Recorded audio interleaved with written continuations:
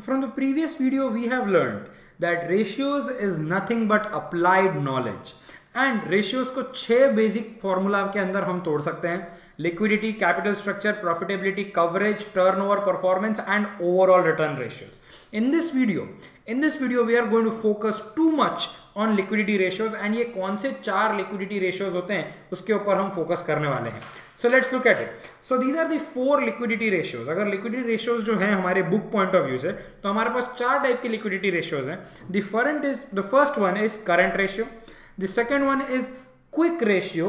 The third one is absolute cash ratio, and the fourth one is basic defense interval measure. Okay, मैं आपके लिए नाम repeat करना चाहता हूं. फर्स्ट रेशियो जो लिक्विडिटी के अंदर आता है that is current ratio. Second ratio जो लिक्विडिटी के अंदर आता है that is quick ratio. Third ratio जो है that is called as absolute cash ratio. And जो फोर्थ रेशियो हमारे पास आता है that is called as basic defence interval major. Okay, सबसे पहले मैं आपको बताना चाहता हूं लिक्विडिटी मीनिंग क्या होती है. लिक्विडिटी मीनिंग ये होती है दैट द करंट लायबिलिटीज मेरी जो है, कौन सी करंट लायबिलिटीज जो मेरी है, देखो मुझे चुकाना किसको होता है, मेरी करंट लायबिलिटीज को मुझे चुकाना होता है. करंट लायबिलिटीज जो मेरी है उसको मैं कितनी जल्दी चुका सकता हूं, या मैं उनको चुका भी सकता हूं या नहीं चुका सकता हूं. सी, current liability is nothing but creditors, bills payable, all these things are current liabilities, correct. And current liabilities को अगर मुझे पैसा चुकाना है तो बेस्ट कंपेयर किससे करना चाहिए मुझे, इन लोगों को बेस्ट मुझे कंपेयर करना चाहिए करंट एसेट्स के साथ. क्योंकि करंट एसेट्स कौन हुए, वो लोग जो मुझे जल्दी से पैसा देने वाले हैं. करंट लायबिलिटीज कौन हुई, वो लोग जिन्हें मुझे पैसा जल्दी देना है. देखो एक काम करते हैं, बिफोर वी गो हेड एक काम करते हैं, एक बैलेंस शीट में आपको रेशियोज के अंदर कभी भी आप बैलेंस शीट सोचो ना, तो मैं चाहता हूं आप बैलेंस शीट कुछ इस तरीके से सोचो. यहां पर होता है हमारा equity, preference and reserves and surplus. Equity share, preference and reserves and surplus. इसको मैं चाहूंगा कि आप बोलो शेयर होल्डर्स फंड. इसको मैं चाहूंगा कि आप लोग क्या बोलो, शेयर होल्डर्स फंड, या इसको आप क्या बोलो इक्विटीज, या इसको आप क्या बोलो कैपिटल. आया समझ में आपके पास. फिर उसके बाद में हमारे पास जो होता है, इसके बाद जो हमारे पास होता है that is debentures, long term loans.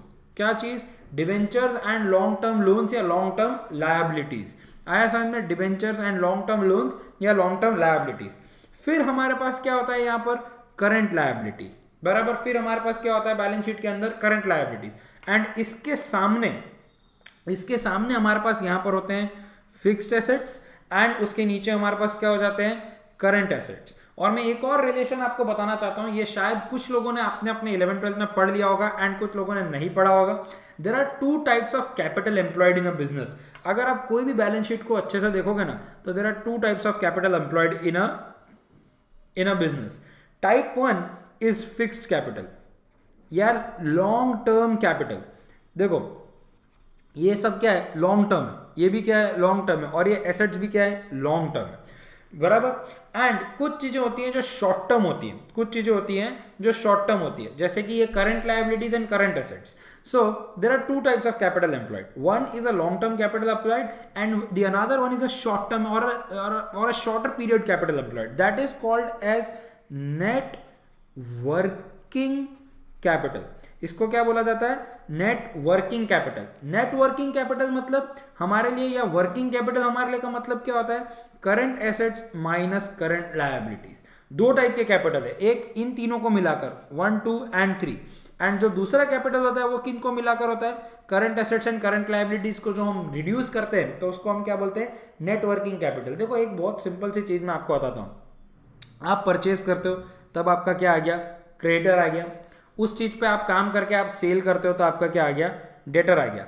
अब ऑनेस्टली आपके दिमाग में तो यही साइकिल चल रही है ना, डेटर से जिस दिन रुपए आएंगे उसी दिन क्रेडिटर को मैं चुका दूंगा. सो एक तरीके से आपको पता चला क्या होता है. एंड क्रेडिटर से जिस दिन मेरे पास रुपए आके चुका दिए, फिर से खरीद कर फिर से डेटर को बेचूंगा. सो एक तरीके से ये एक साइकिल चल रही है बिटवीन डेटर क्रेडिटर, या फिर मैं ऐसा बोल सकता हूँ ये एक तरीके से पूरी साइकिल चल रही है between current assets and current liabilities. Current assets ने मुझे रुपए दे दिए, मैं करंट लायबिलिटीज को फॉरवर्ड करूंगा. इसी से करंट लायबिलिटीज से मैं फिर से खरीद कर प्रोडक्ट बनाकर किसको बेचूंगा, प्रोडक्ट बनाकर मैं करंट एसेट्स को बेचूंगा. और इस तरीके से मेरी साइकिल चलते रहती है.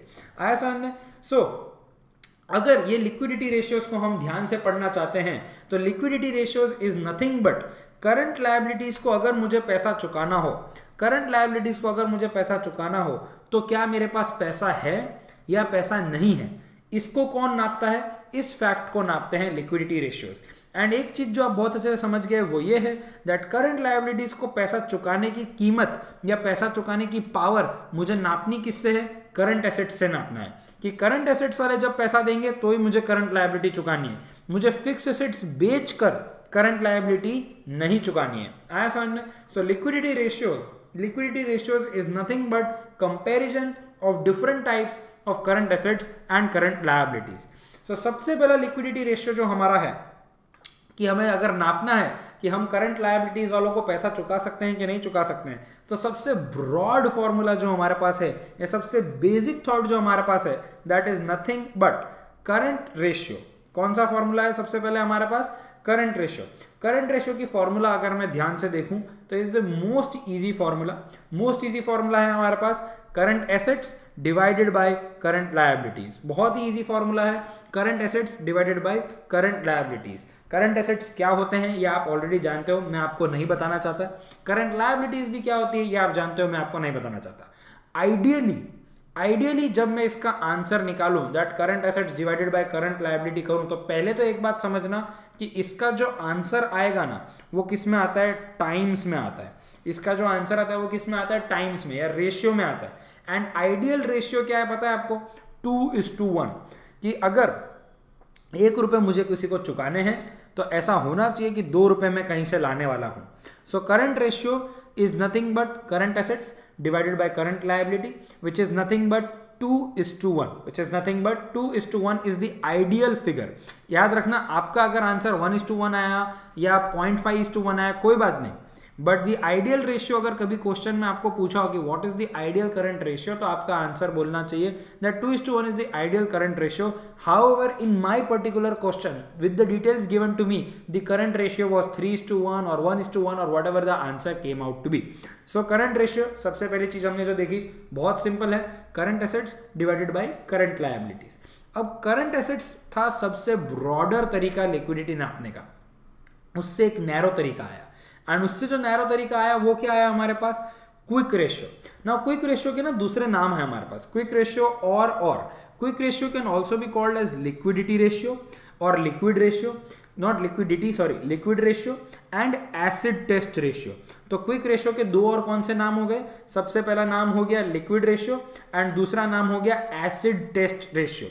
क्विक रेशियो की जो फॉर्मूला है that is nothing but current assets divide by current liability के बदले इस बार क्या आ गया? Quick assets. क्या आ गया? Quick assets divided by quick liabilities. अगर क्विक रेशियो पूछा हो तो quick assets bye quick liabilities लिखेंगे, लिक्विड रेशियो पूछा हो तो liquid assets by liquid liability पूछेंगे, एसिड टेस्ट रेशियो पूछा हो तो acid test assets divided by acid liabilities लिखेंगे। Very easy. पर क्विक एसेट्स हो, लिक्विड एसेट्स हो या एसिड एसेट्स हो, बात तो एक ही है। इसका आइडियल क्या होता है? इसका भी आंसर जो निकल के आता है वो निकल के आता है टाइम्स के अंदर, और इसका आइडियल क्या होता है हमारे लिए? 1:1 is the ideal quick ratio. Now quick assets निकालना तो पड़ेगा ना यहाँ पर हमारे को। So quick assets is nothing but current assets, मतलब ये वाली चीज current assets minus inventories, closing stock जो मेरा है उसको माइनस कर दो एंड माइनस प्रीपेड एक्सपेंसेस।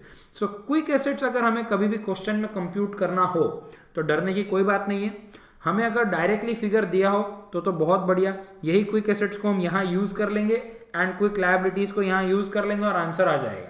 पर अगर कभी कभी, जो मोस्टली मैं जानता हूं, आपको क्विक एसेट्स नहीं देंगे एंड आपको क्विक लायबिलिटीज भी क्वेश्चन में नहीं देंगे, पर आपको घूम के पहुंचने का तरीका जरूर दे देंगे। तो घूम के पहुंचने का तरीका क्या है? Quick assets is nothing but current assets reduced by inventories, that means the closing stock, reduced by the prepaid expenses. This will give you quick assets. Similarly, if you want to find out quick liabilities, you will have to take current liabilities minus bank overdraft minus bank cash credit, बराबर CCOD. So समझ में आ गया? अगर हमें quick assets and quick liabilities कभी भी निकालनी है और क्वेश्चन में डायरेक्टली नहीं दिया है तो कोई बात नहीं, हम क्या करेंगे? करंट एसेट्स और करंट लायबिलिटीज को यूज करके quick assets and quick liabilities निकाल पाएंगे। करंट एसेट्स के अंदर से क्या क्या रिड्यूस करना है, इन्वेंट्री रिड्यूस करना है एंड प्रीपेड एक्सपेंस रिड्यूस करना है, एंड करंट लायबिलिटी में से क्या क्या रिड्यूस करना है, तो bank overdraft and bank crash credit. इतना रिड्यूस कर देंगे तो हमें क्या मिल जाएगा, quick assets and quick liabilities. फिर मुझे क्या मिल जाएगा, quick assets bye quick liabilities करूंगा तो क्या मिल जाएगा, क्विक रेशियो मिल जाएगा। आया समझ में, परफेक्ट। नेक्स्ट रेशियो पे जाते हैं। Next ratio is absolute cash ratio. Next ratio क्या है, absolute cash ratio. The formula is very simple, cash plus marketable securities.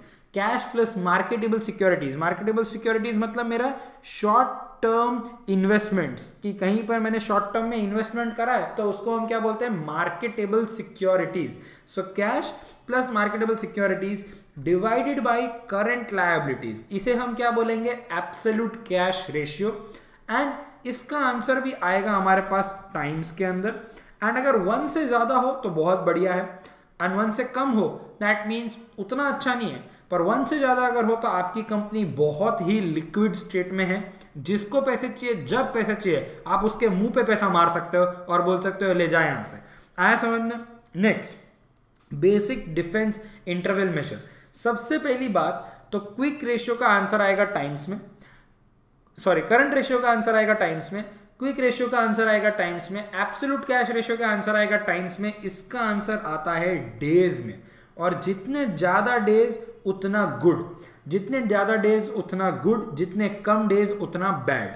ये क्या है, basic defence interval major. Basic defence interval major का answer क्या है हमारे पास, क्विक एसेट्स। आंसर क्या हो जाता है, quick assets divided by cash expenses per day. क्या आएगा, quick assets divided by cash expenses per day. And cash expenses per day किस तरीके से निकालना है, कभी कभी यहां ट्रिक कर देते हैं। देखो क्विक एसेट्स तो निकालना हमें आ गया, क्विक एसेट्स तो हम आराम से निकाल लेंगे, करंट एसेट्स दिया हुआ होना चाहिए बस, क्विक एसेट निकालने में तो देरी नहीं लगेगी। And cash expenses per day किस तरीके से निकालेंगे, तो पहले तो हमें कैश एक्सपेंसेस निकालने पड़ेंगे। कैश एक्सपेंसेस हम किस तरीके से निकालते हैं, तो total expenses minus depreciation minus rights of is going to give you cash expenses. समझ में आया, total expenses minus depreciation, because depreciation is a non-cash expense. Similarly, write-offs are non-cash expense. So total expenses minus depreciation minus write-off is going to give you cash expenses divided by 365, divided by 365 और 360 जो question में हमारे को use करने को बोला है।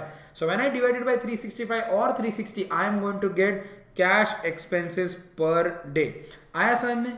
तो ये 4 मेन लिक्विडिटी फॉर्मूलाज थी हमारे पास जो हमें देखनी है, जिसके अंदर हमने ये 4 मेनों फॉर्मूला को देख लिया है। नाउ एक काम करते हैं, इन चारों के रिलेटेड में कुछ सम करते हैं ताकि हमारी अंडरस्टैंडिंग इसकी और इंक्रीज होए एंड हम और बेटर तरीके से इसको समझ पाए। परफेक्ट। ये 4 फॉर्मूलाज को हम वापस से देखेंगे in the form of sums. In the next video we are going to take care of few current ratio sums. Tricky होते हैं, और सबसे इंपॉर्टेंट बात जो मैं आपको बताता हूं, जो आपको ध्यान रखना पड़ेगा, वो है ये वाली बात कि जब भी लिक्विड रेशियो निकालेंगे ना, तब वो इस चीज के अंदर आपको ट्रिक करने की कोशिश करेंगे। आपको नेट वर्किंग कैपिटल देंगे, उससे आपको कुछ ना कुछ रिलेशन मिलेगा between current assets and current liabilities. सो जब सम्स आएंगे तो हम ऑटोमेटिकली ट्रिक देख लेंगे। And I am going to cover comprehensive sums. मैं इतने सम्स आपके साथ कवर करना चाहता हूं कि उसके बाद कोई भी सम अगर आपके एग्जाम में आए आपको जरा भी ट्रिकी नहीं लगेगा। सो in the next video let's look into the sums of current ratio.